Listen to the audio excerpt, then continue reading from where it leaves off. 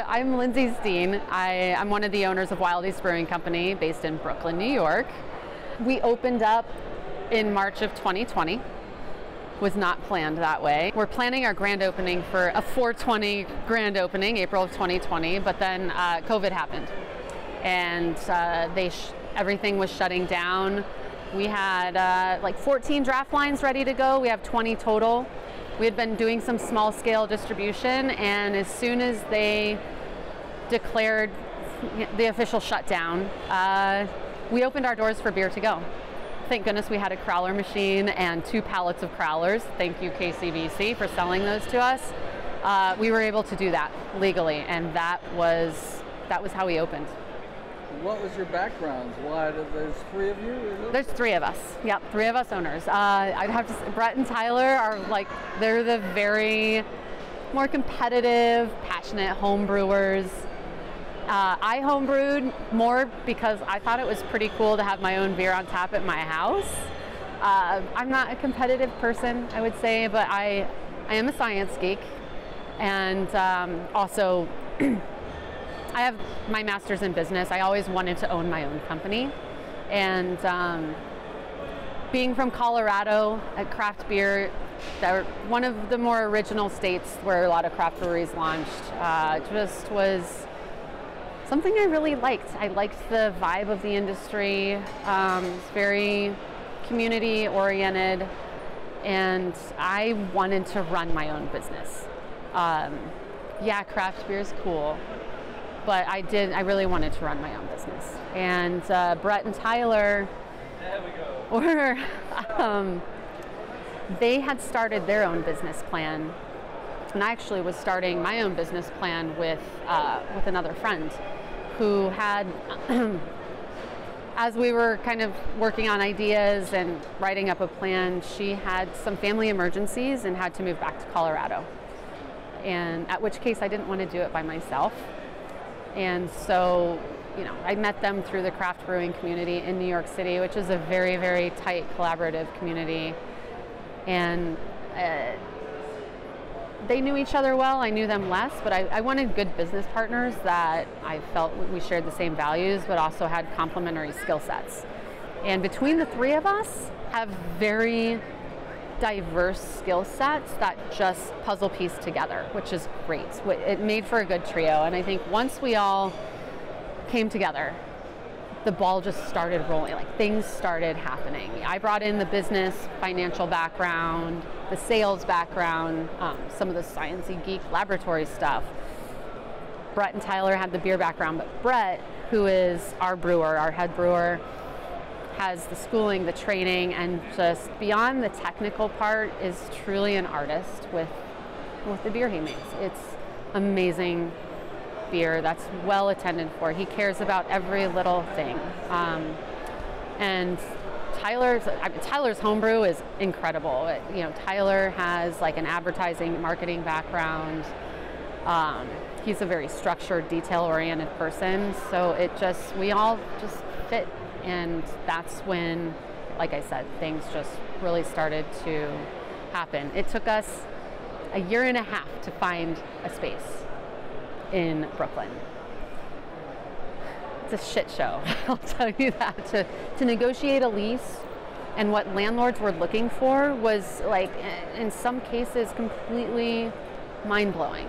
I couldn't believe the things that were happening, but we finally found a great space, and our landlord is awesome. He's shown so much patience for us as a business through COVID, because there's been a lot of periods of time where we couldn't make our rent. And he's really worked with us, he believes in us, and I think that's been truly, God, I hate this word, but a blessing, because some people were completely fucked. Their landlords didn't care. We set out to do a variety of styles, every style stylistically, say, done traditionally, brewed to how it needs to be brewed, and brewed well. As we kind of say, we're like back to slow beer. No, you're fine. From the conception of our business in our minds. We knew all of our lagers would be decocted.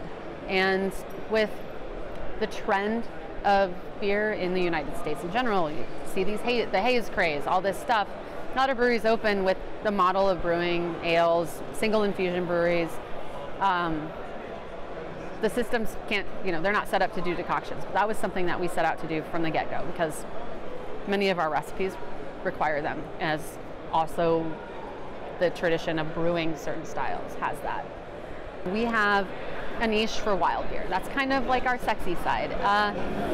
Can you build a business model off of that right out of the gates? Very difficult to do, but that was something we knew we wanted to stick to, like lambic-inspired ales, saisons, barrel-aged, and we're not talking like the bourbon barrel-aged imperial stouts. It's like, aging our saisons in wine barrels, the lambics, things like that. And then our lagers. Like we set out, we were gonna make a good lager, decocted lager, the way it was supposed to be made, as well as other ales. We have English ales, we have IPA, we have that stuff. Our lager program took off kind of unexpectedly. And we've kind of found our niche there, along with this raising trend of craft lager in the United States. Yeah, so it's a big trend. And zero beers and lager is the big trend in the last 2 years. Yeah, and that's the challenge. I feel you're now seeing brewers being challenged on their diversity and their skill set and their ability to brew a good lager. We've been tested to be able to be diverse in doing all of these styles well. And people really appreciate our tap list because we have a farmhouse section, we have our lager section, we have our hop forward section. Oh shit. And we do sours. We don't kettle sour. Another thing of traditionally brewed Berliner Weiss, the no boil mash. Souring is done in fermentation with our mixed culture. What's your production volume right now for you? Like so this year will be a little over 2,000 barrels, so probably around 2,400 hectoliters production and sales volume. And how far do you think you want to grow? Do you want to grow big? I know you as a market, there's often sometimes a tension between the brewers. We think about what truly is our maximum capacity based on the system that we have. We've added tanks. When we saw the lager taking off, we need lagering tanks, we need conditioning tanks. Thank God to some of our investors helped us out get some of those tanks. Our neighbors, Threes Brewing, amazing brewery. We're moving out of one of those spaces and they gave us a fucking steal on a lagering fooder and a bright and another conical that really helped us out. Because adding a tank isn't cheap. At some point I was freaking out because we needed to expand, but I didn't have the money for it. And along comes Threes, our wonderful friends. Yeah. We self-distributed for a long time, since the inception, since we could sell beer, getting out, doing some hyper-local stuff. And then, so our license allows us to distribute our own beer within the state of New York, as well as in Washington, D.C., federal land, not state. Otherwise, when you go out of state, you have to work with a distributor.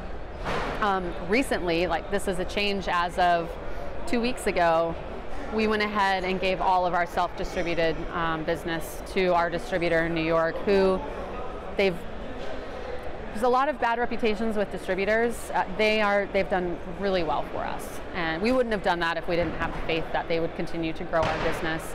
It got to a point where we were kind of maxed out. I either needed to buy a new vehicle, hire more people, invest. And when you balanced out those costs, let the distributor do it. That's their business. We still have our salespeople on the ground supporting our brand. I'm a strong believer in that you don't just sign off to a distributor, cross your fingers and hope they sell your beer. It's collaborative partnership, and they'll continue to grow our brand while we focus on what we need to focus on, is making good liquid. So. Well, thank you so much for talking to the Beer Idiots. Thank you. That was really insightful. All right. Wonderful to get you. Thank you. Thank you. Appreciate it.